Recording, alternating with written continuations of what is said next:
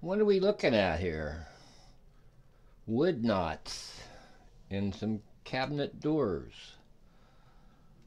Only a few, so I decided to sand them right back. Now I'm debating my next step. I'm thinking possibly paint thinner, paint remover on those. Clean it all out, and then put the knotting solution on, or just go with the knotting solution from here. And then I have some zip paint, Zinsser stain killer.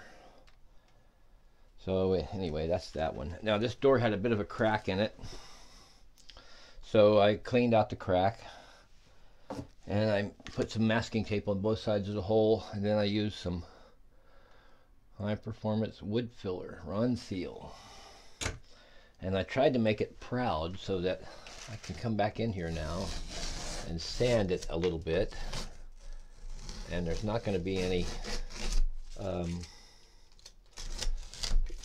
holes in it. I wanted it thick. After so many years, I think I might be getting the hang of it now. So there's still some paper on that edge. I waited a little bit too long to take that off. So I'll take my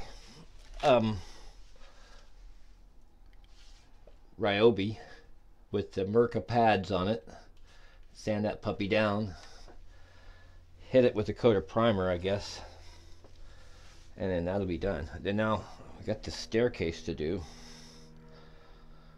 so I'm getting ready to put some carpet on my ladder and lean my ladder. I can reach just almost right about there from over here, but it's not comfortable, so I'm going to get my ladder up and span it from down there to the steps. Shit, hopefully it's long enough.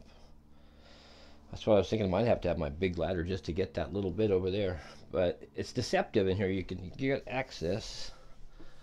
So that's that. Now I had problems down here with this painting in this hallway. Now I knew when I left it, when I painted it, I knew it wasn't very good, and you could probably just make it out right in there.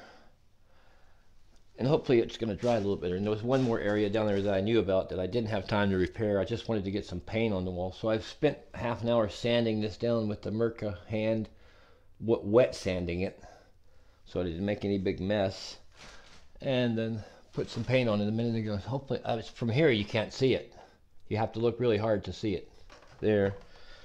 But then my eyes are crap. So I'm going to carry on. We've got a little touch up. I touched up the ceiling. Now I got to wait for that to dry, and I can do the walls. And then I got to come back over here and, oh, here's that Zinsser number 2 cover stain. They make the blue one that's not quite as good, in my opinion, but dries quicker, so I can put that on if nothing else. See, it was way up there. You think, oh, but by the time you get up there, it's not so bad. So that's it for now.